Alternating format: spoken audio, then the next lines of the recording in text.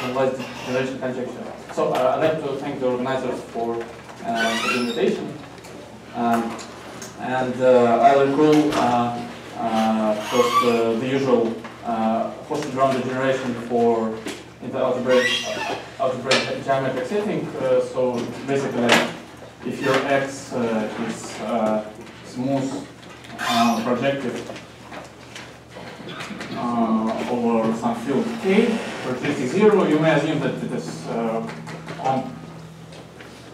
is complex numbers. Then the spectral sequence, which starts from HQ X coefficients in omega t. So this is E2 spectral sequence. So it converges to the algebraic geometric homology, and it degenerates, which means that all the differentials in the spectral sequence are basically 0. And this follows from the classical Hodge theory for compact Hilbert varieties. And it was realized, I think, by Maxim, that this statement is actually a statement about the derived category of coherent shifts on X. So, more precisely, if you have some DG category or a DG algebra, or it doesn't matter, you can take A infinity as well. Then you have mixed Cauchy complex. So you have Cauchy cochains, you have Cauchy differential, and you have cone differential. So they have opposite degrees. So this is homological degree 1, this is homological degree -1. So these are supercommuting differentials, and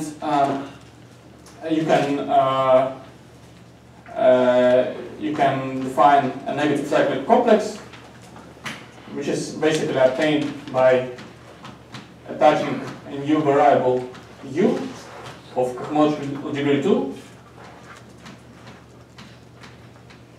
and you take the differential, which is b small plus u b capital, and hc minus is the homology of this complex, and the degeneration conjecture in the categorical context by Hansevich and Zöbelmann, so this will be conjecture 1,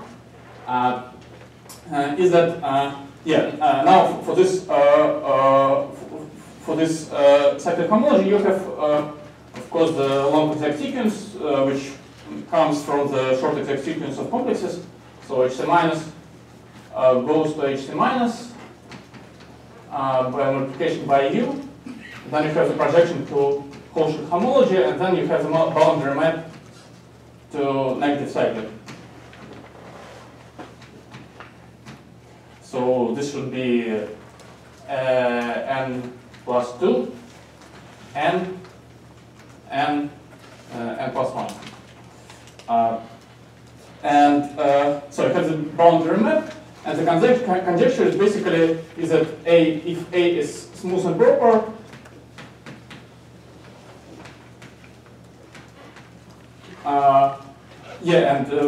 again under this assumption, reducing 0, then basically delta equals to 0.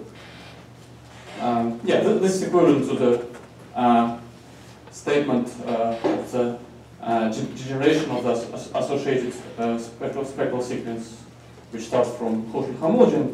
The limit is periodic cyclic homology. So the conjecture is that the boundary map is 0, and one can check that if A is if A is basically dB Koch of X, then this conjecture for A is equivalent to the usual Cauchy-Durand degeneration for x. Okay, so this is a reminder, and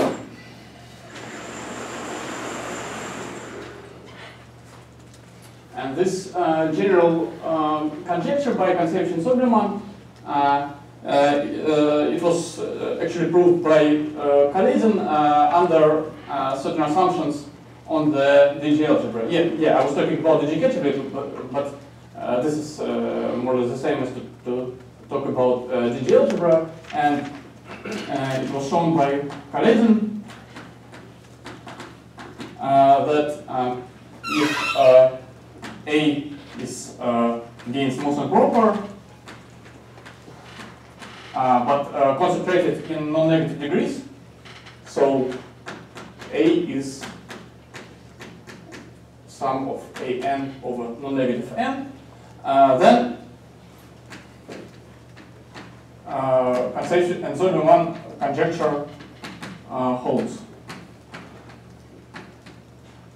Yes. And he used the method of Deligne and Illuzy, a sort of reduction to finite characteristic, and using Cartier isomorphism. So this Deligne and Illuzy proved degeneration by purely algebraic methods for smooth projective varieties, and Kaledin actually realized that we can apply similar methods in the non-commutative setting. Yeah, but for general A, actually conjecture remains open, and still this Deligne and Illuzy method actually doesn't give you an understanding actually why it holds. And excuse me, this A is the DGA in the theorem of Kaledin? Yeah. This A, yes, it's a DG algebra. Yes. So what DG category you consider all DG modules over this? You consider perfect complexes. I mean, okay. Here everything is Morat invariant, okay. So you can pass from DG algebra to these perfect complexes, or you can take any single generator and take its DG algebra, so it's equivalent. Okay. Recently I realized that this conjecture of Concepcion-Soberman can be formulated, I mean, can be naturally generalized to some much more general situation. Namely, the framework will be the following. So if let A and B be any small DG categories.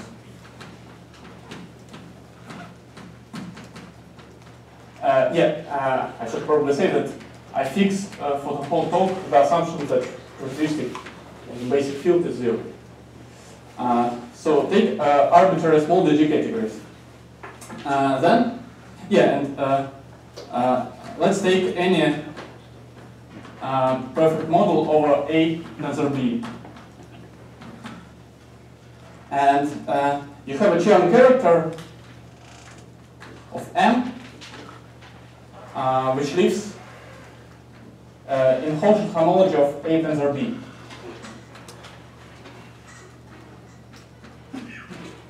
Actually, it can be lifted to, it actually arrives to negative cyclic homology, but let's take the projection. So we get an element of Homological homology of A tensor B. And this, by Kunert, it is the same as Homological homology of A, tensor Homological homology of B. And now, let's take the following map. Let's take identity for Homological homology of A, and let's take the boundary map for Homological homology of B. So we go to H of A, tensor HC minus of B. And let's define phi of M to be this identity tensor delta applied to the Chern character of n. And so, to summarize, we have a map.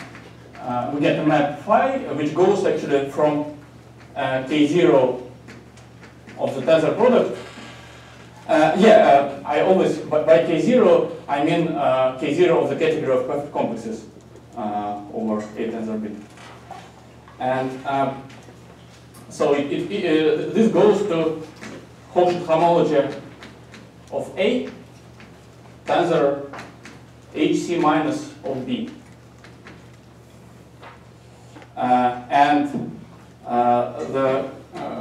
This generalized degeneration conjecture is that this phi is always 0.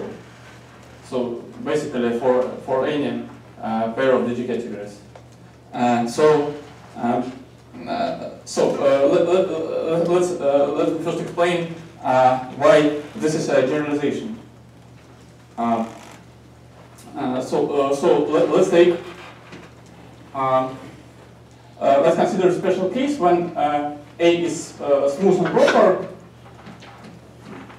Sorry, Sasha, just to make sure I understand. The Yes. Chern character itself lifts to HC minus. Yes, but HC minus of the product. Okay. Yes.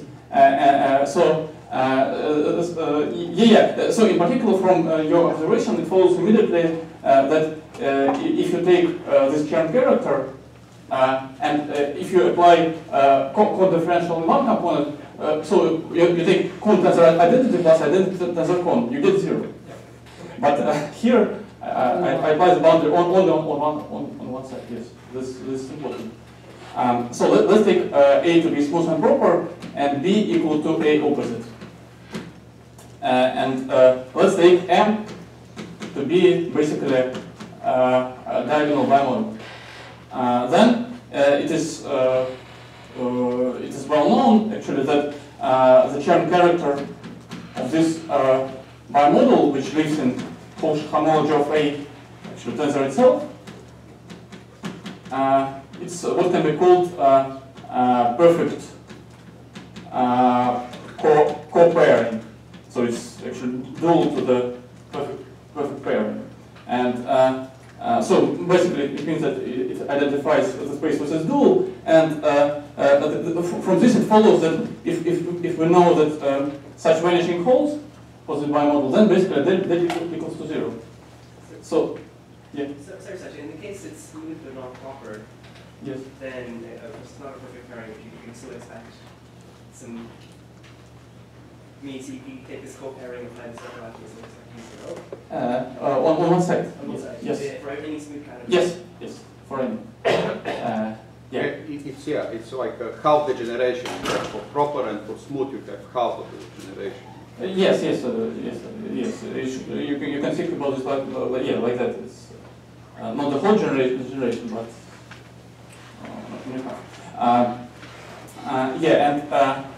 so this actually explains that conjecture 2 implies conjecture 1, and another thing which motivates actually why this should be true is that so you can prove the following that conjecture 1 plus certain statement which I call non-commutative smooth compactification. I'll explain in a minute what it means. That they together imply conjecture 2. So it means that modular this statement, conjectures 1 and 2 are basically equivalent. And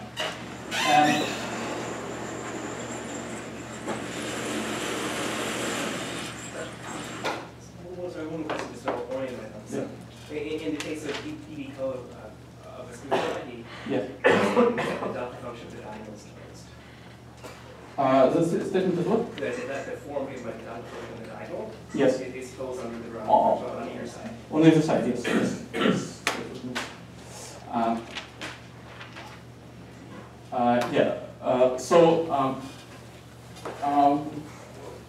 I'll just formulate what is this smooth, non-commutative smooth complexification. So it's another in conjectural statement. So okay, conjecture 3 is that if A is any homotopically finitely presented DG category, or again you can think about it as a DG algebra, then there exists a smooth and proper, so saturated DG category A tilde and an object in A tilde. Well, when I say an object, I mean essentially a subcategory generated by one object. It's the same. Such that A is quasi-equivalent to A tilde quotient by E. So geometrically, this means that if your X is smooth but not proper, then by Nagata and Hernaka, you can embed it into X bar, which is smooth and proper, and then dB Koch of X is a quotient of dB Koch of X bar by the subcategory supported on the infinity divisor. And so this subcategory is of course generated by one object. So this explains why this non-commutative smooth computation holds in this case. So in the geometric case, I mean, of course, the divisor of infinity is not smooth. Yes. But it has some very controlled type of singularities that can be known crossing. Yes. Is there a non-commutative version of? No. Well, actually, there's no proof. I mean, you mean non-commutative interpretation of this? No. Yes, or you're not class of. At least I'm not aware of such notion. Yeah. But the conjecture itself is exactly like this. And actually, a couple of years ago, I proved it for. I mean that another statement holds when your X is singular but not so. When your X is singular, then such non-commutative computation is constructed actually using by with the use of Hernaka theorem. So you need to resolve singularities and also apply the Kuznetsov and Lund's construction of categorical reduction. Yeah, but still, in general, this is a completely open question. Yeah, and I claim that actually, if you assume this, then my generalization of this Cauchy-de-Rham degeneration is actually equivalent to the original conjecture. And if we believe in this, then it's natural to try to prove this general statement. Okay.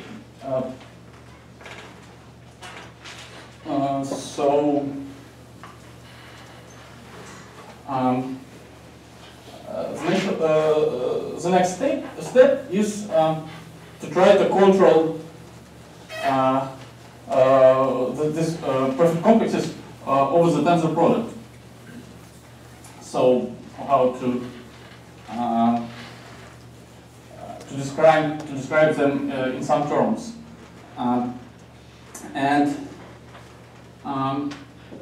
so let's take so our A and B,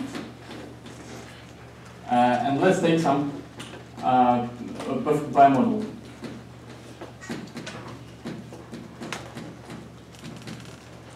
So first, one can prove that if M is actually, let's say, a twisted complex,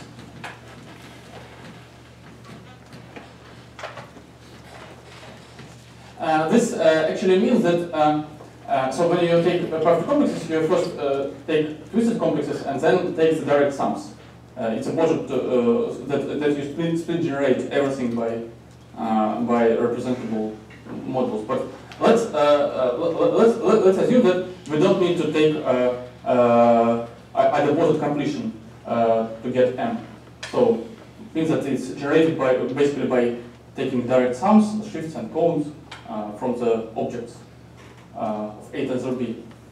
Then one can show that there exists some E, which is a category with exceptional collection, of course mean DG category,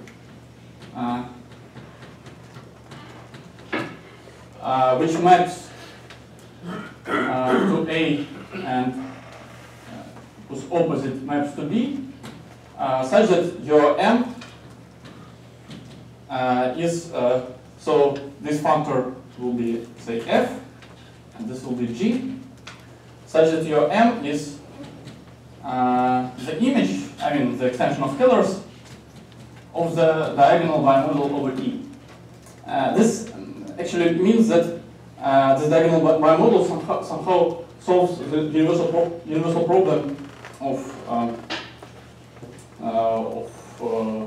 describing all such twisted complexes. It doesn't mean that this is representing object of some functor, but still it means that all kinds of twisted complexes come from such a situation. Basically, direct DG quiver describing your exceptional collection and a diagonal bimodal over it. This is already not bad because I mean when you try to write a twisted complex, you need to solve Maurer-Cartan equation and in the tensor product, which is not so easy task. So to describe all such solutions, but this means that this can be somehow this can be described by something understandable. And the next step is to take. So the next step is to take all the direct summands of this. So if you have some M, so the general perfect complex will be the direct summand of such an object.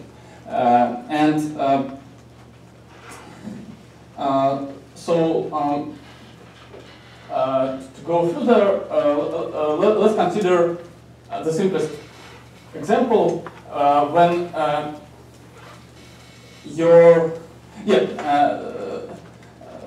so this somehow describes all perfect complexes which you get, but still it doesn't help at the moment to solve the general to prove the general conjecture. And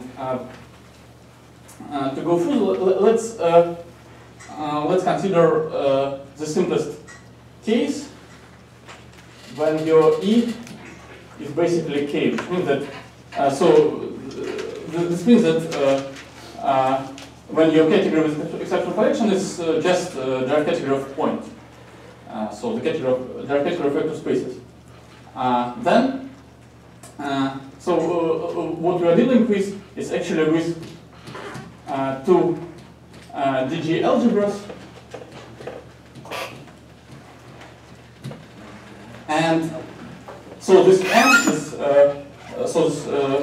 this complex is basically A tensor B, so just a free model, and then we take an idempotent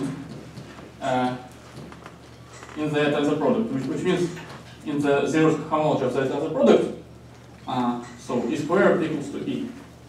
And you need to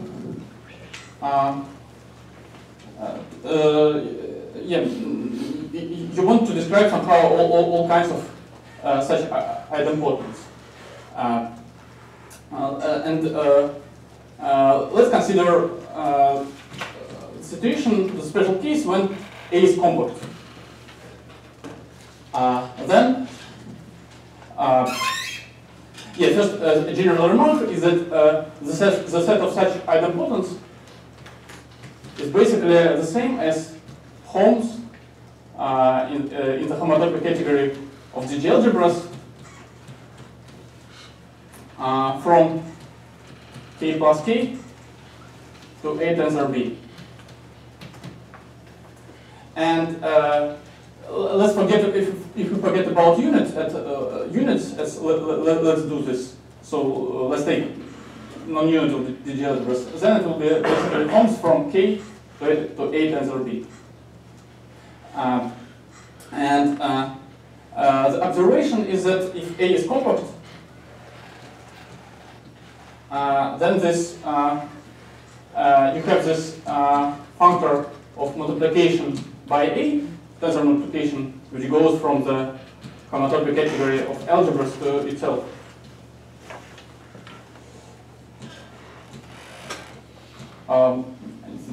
Choke to the left, yeah, on the wall there. Oh.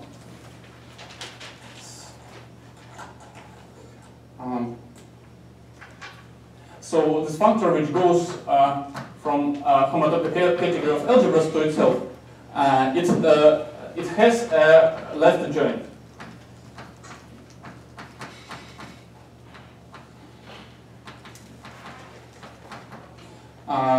And let's know this left adjoint by L sub A.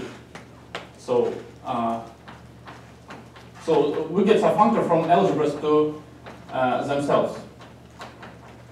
And just to give you an idea how this left adjoint can be constructed,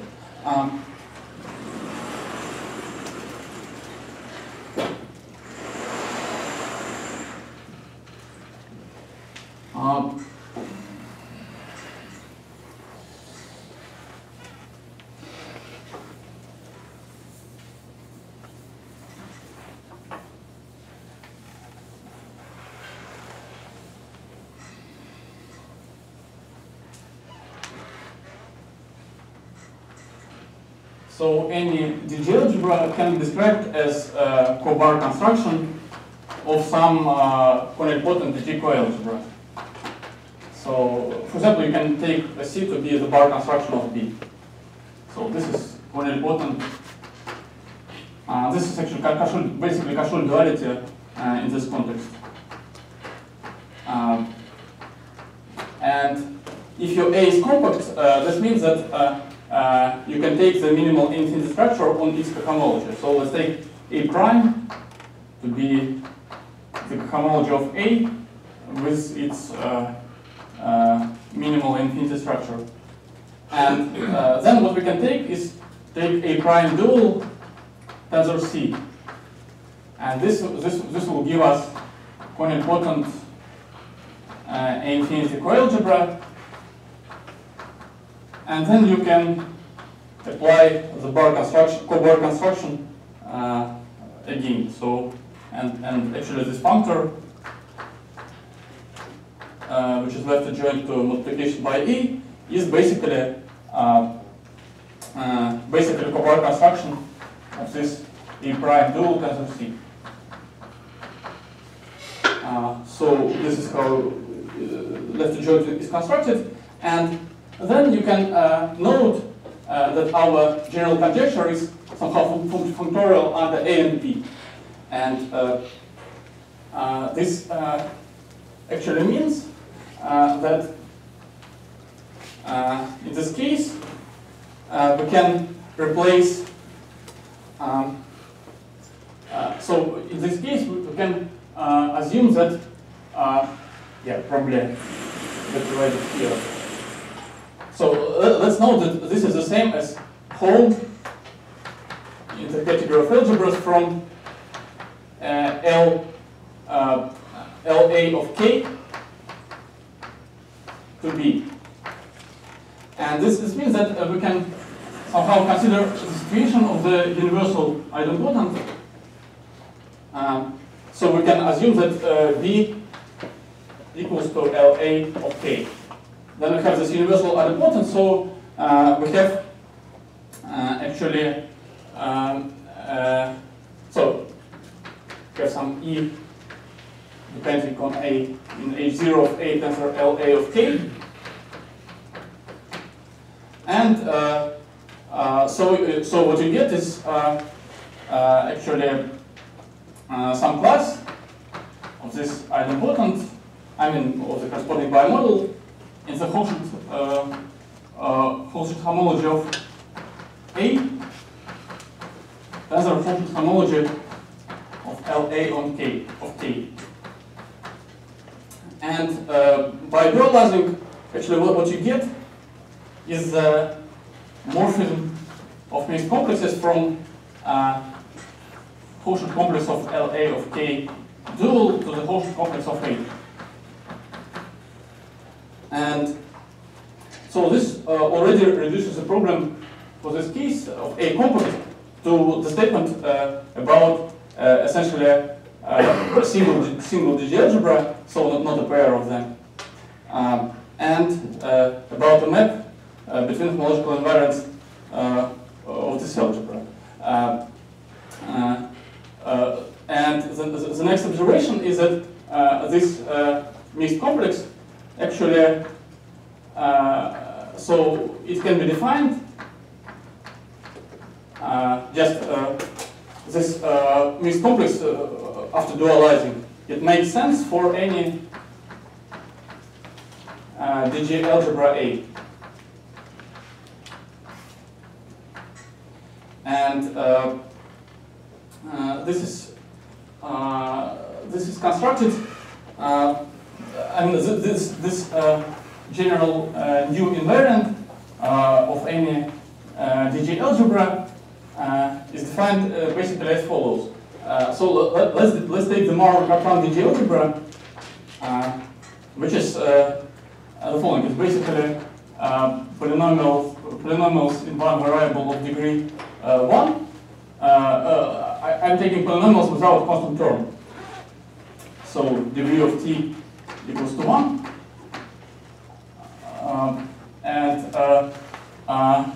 And it is the differential is defined by requiring that dt equals minus t squared, which actually means that t is Maurer-Kaplan solution. And such DG algebra is not very interesting by itself, basically because it's acyclic. So you can easily check that its homology equals to 0. But we are interested in it as a pluripotent DG algebra. So you have filtration on it. So f0, 1, so on. So fi is basically t to the power I times t of t. So you have filtration by the powers of t, and obviously it is the inverse limit of the quotients by fi. Well, yeah, because t of degree 1, I mean, polynomials is basically the same as power series, so we can write as well like this. And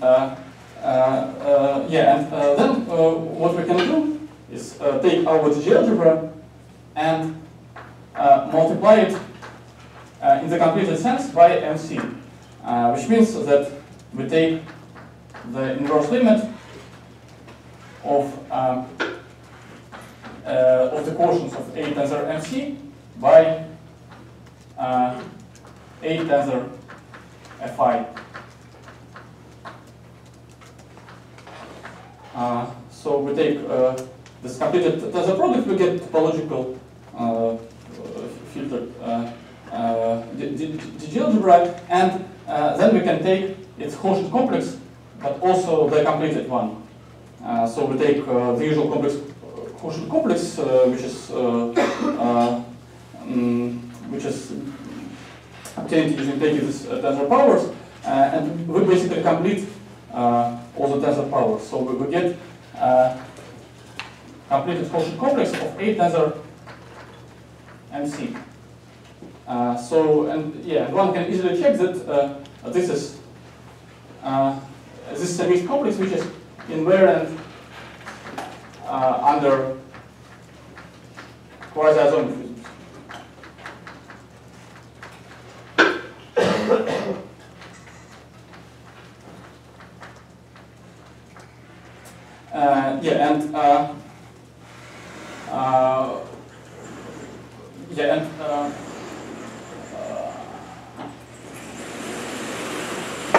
After we define such an invariant, we can realize that it comes with a natural map to the usual quotient complex. So we have a map of mixed complexes of this completely quotient complex of A tensor Maurer-Cartan. So it maps to C of A. So one of the ways to define it is the following. So this goes to so we can go to complete quotient complex of so just basically attach a unit to A. I recall that we are working with non-unital algebras and tensor it with Maurer-Cartan also with a unit attached, and this this basically goes to by qnit to the product of quotient complex of A tensor complete quotient complex of this MC plus, and this is basically so this complete quotient complex of MC plus is basically quasi-isomorphic to K plus K. And then you project to one of the copies of K. So this is, once again, it's an invariant of A and the quasi-isomorphism, and it maps to the usual quotient complex. And now the general, our conjecture in this case reduces to the following statement about this new invariant. And this is actually a theorem that if you take, so you can take, if once you have a mixed complex, you have a cyclic homology. So we take not negative cyclic, but cyclic, basically cyclic homology of A tensor tensor MC. So it goes by the boundary map. Again, I'll denote it by delta to just the completed quotient homology of A tensor MC, and it goes by this map to quotient homology of A. So we get such a composition, maybe it's noted by phi prime, and then first statement is actually phi prime equals to 0, which shows the general conjecture in this case. And second proof, second statement, which is even maybe more surprising, and is that this vanishing. I mean, you can show that it doesn't have there doesn't exist an explicit proof. Yeah, probably I'll explain what it means. That's an amazing statement. Yeah, yeah. I was really surprised that in such a case you already get something highly non-trivial. So once again, you can prove the general conjecture in this case, and you can also prove that you cannot do it explicitly.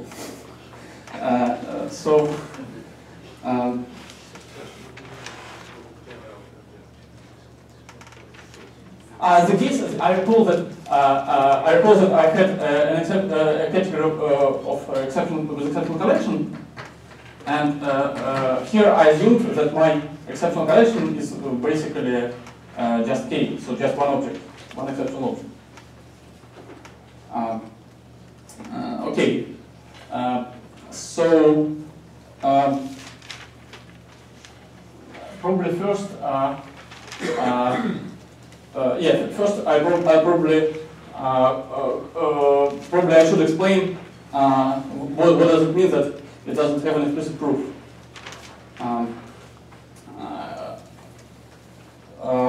So this means the following.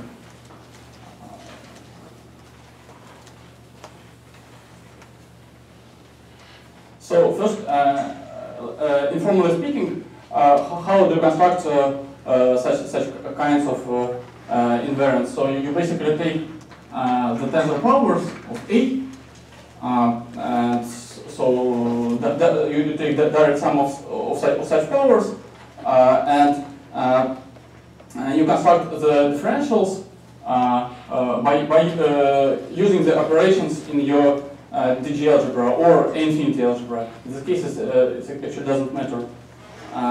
So you take, for example, maps like this from A tensor n plus 1 to A tensor n by multiplying subsequent terms of this tensor product. So using basically operations in A. And if you're trying to describe all such kinds of invariants, you arrive into cyclic category. So you have lambda, and yeah, and since we are talking about non-unital algebras, let's take somehow semi-cyclic, which basically means that we take only surjections.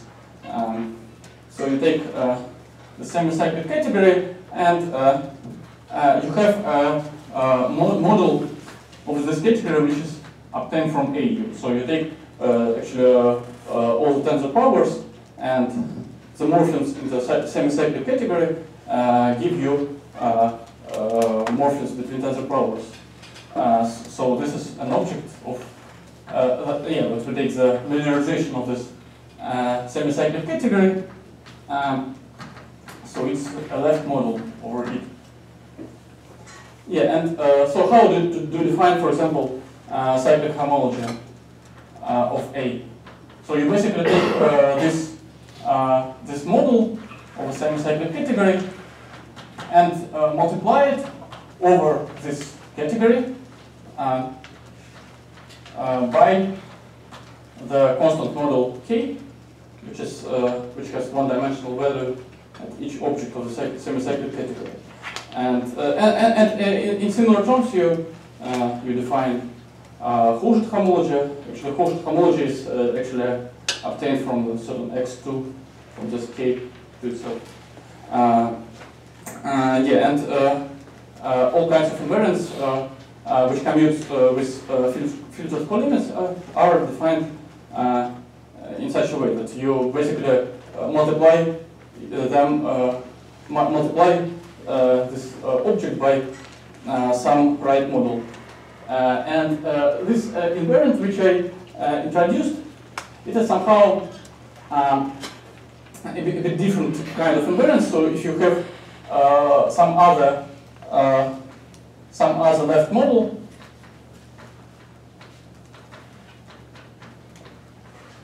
then you can take an invariant which will be R home over this linearization from N to U A tensor.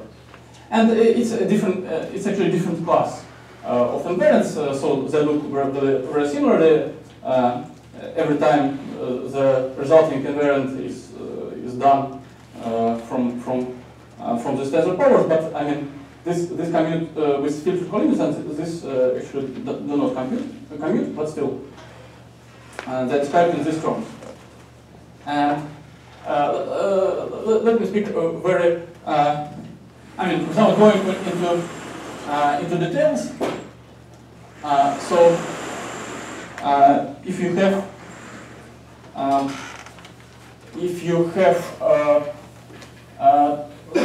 two invariants of such a kind, so if you have so let's fix some notation. If you have some n which is a left model, and if you have some, let it be NL and N right, there will be a right model.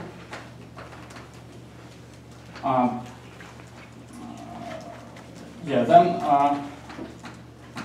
let's take one invariant which is of A, which will be R home from this NL to this semi-cyclic object, and another invariant which is obtained by, so it will be G and right, which is obtained by taking tensor product which with n right.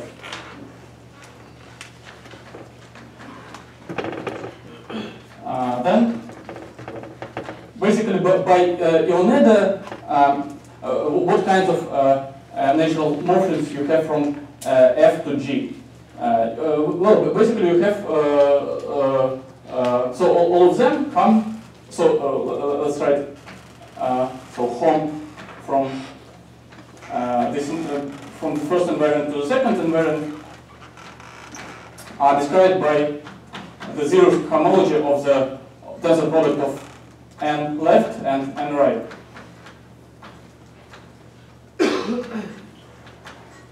And yeah, probably it's better to write right and left. And so what I mean by explicit proof, so suppose that you want to prove a vanishing of such a morphism. So a vanishing on the homology. Then the explicit proof would be that you basically prove that this element of H0 of such a product, so this element is zero. This actually is equivalent to the statement that you can construct a contracting homotopy for such a morphism. So this exactly means that this element of the derived tensor product vanishes. And what I mean by saying that this vanishing doesn't have any explicit proof is that in our situation you can describe everything in similar terms, but your element of the homology of the such tensor product will not vanish. So that's what I mean. That if you are thinking in such universal terms, then your element will not vanish. So now the question is, how can you possibly prove such a statement if you cannot theoretically prove them by explicit formula? And here,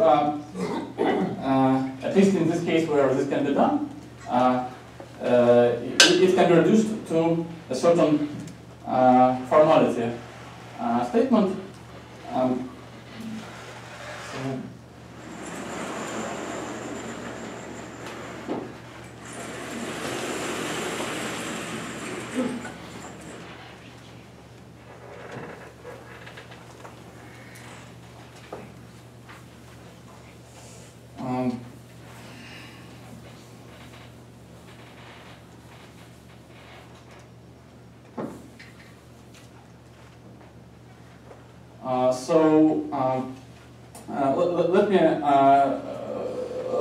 Let me consider some very special situation in which, from which the idea will be, I hope, quite clear.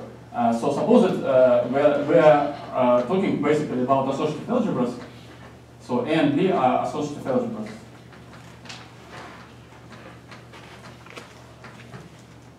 And suppose that we're taking some so H0 of A tensor B is basically A tensor B, and suppose that it is an idempotent. So we have its Chern character which lives in HH0 of A tensor HH0 of B.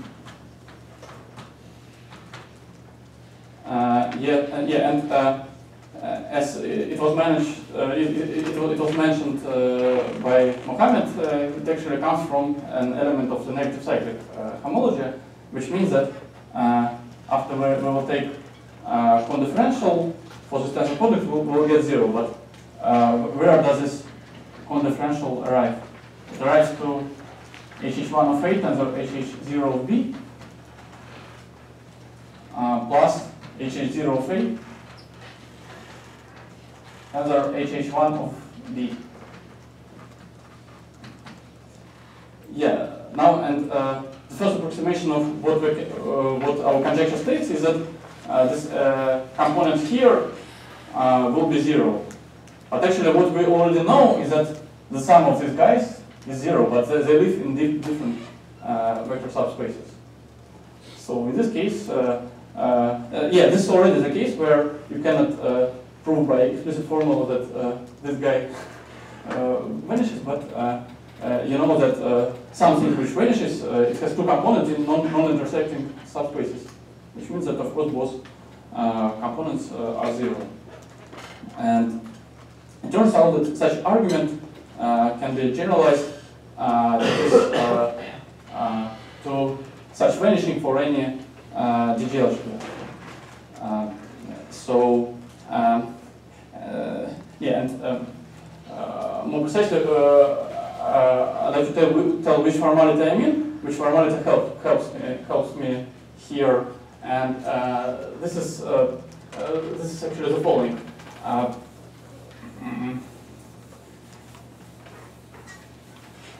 So how much time do I have? 7 minutes. That's perfect. Okay, so yeah, let's remember that we're dealing with idempotents, and so as I said, describing idempotents somewhere. So say if you want to describe E in some A0 of D, such that E square equals E. As I said, it is the same as Hom in the homological category of algebras from K to D. Yeah, here I'm taking non-unit algebras, so K is a non-trivial object, it's not an initial object. And if you're trying to write what it means, is that it means that you take dp in D0 such that it is closed and d square minus p is d of something. But then you have this commutator of p and this homotopy, and this is also a differential of something, and so on. So it basically means that you take a cofibrate replacement of this k and take a map into D, or in other words, it means that you are basically taking the infinity morphism from K to D. Yeah, but what you want to do naturally is basically, if you want to define an idempotent, you don't want to write all these kinds of conjective homotopies. Actually, it suffices to take this. If you have some cocycle, which is so some closed element of D0 such that p squared minus p is differential of something, then of course you get an idempotent. And what it means is actually the following: that you can take this. Let it be denoted by B. Basically, the free algebra generated by this P and H of degree 0 and minus 1, such that dP is 0 and dH is p squared minus p. Then what you have is a retraction in the homotopy category. So K is a retractor of B. That's what we have. But now some surprising observation comes into play. So this B has actually a quite a conceptual description. Namely, let's consider what is called basically magmatic DG algebras. It's basically a complex. So it's basically a complex of vector spaces.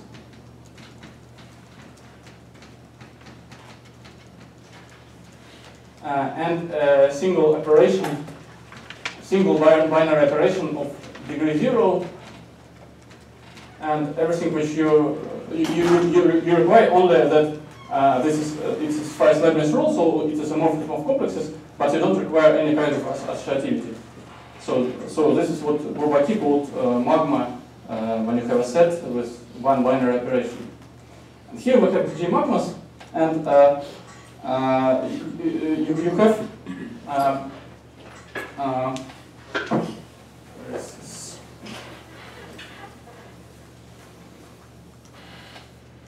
And you have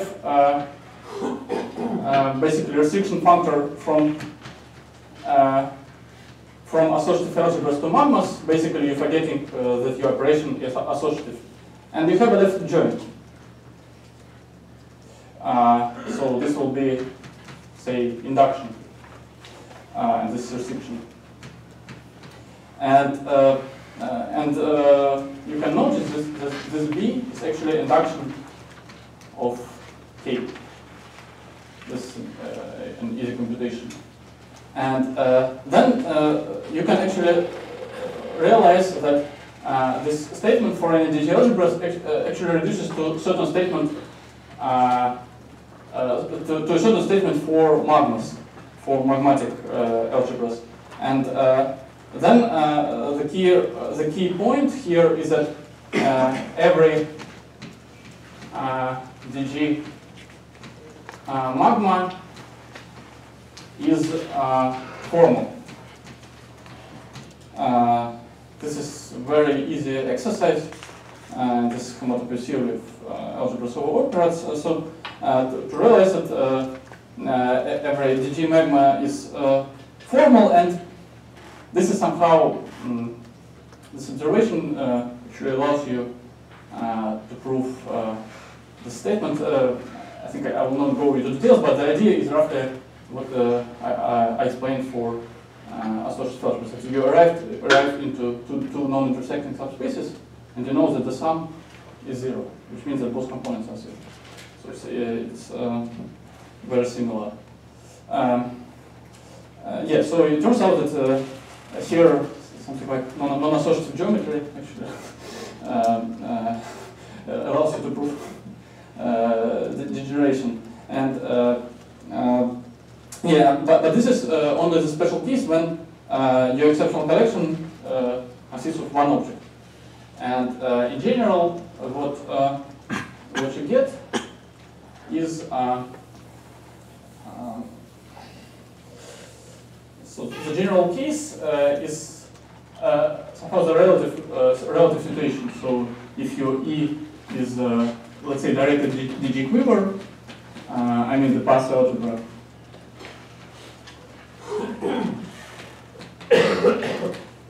Then you need, what you need to consider is actually A with which is a bimodal over E, and again you have a binary operation, but it looks like you take A tensor E over A over E, and you go to A in the category of bimodals. Of course, everything is considered up to quasi-assumption, and here, of course, it should be derived products. Yeah, and in this case, I mean, where a single invariant is defined, but you need to take somehow E-linear version. It's like a homology when you take the cyclic tensor product over E, and you get a similar statement, but at the moment it's not a theorem but a conjecture, and at least you cannot directly generalize this method because I mean you don't have such formality in this general situation. So something I think quite deep knowledge is required to prove this in this generality. But this already will give you degeneration statements in this completely general situation. Okay, I think I'll Thank you.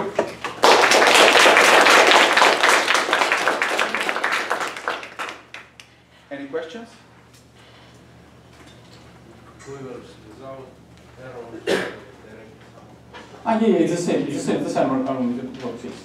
But I mean the situation when you have two vertices and some number of arrows, this is already not trivial. And possibly, if you understand this case, this will give you the general. But possibly, I mean the difficulty, the complexity, some complexity of this case is essentially the same as complexity of the general. So like generalized Kronecker situation is what we need to do. Other questions? Well, let's thank Sasha again. The next talk will be 11:30.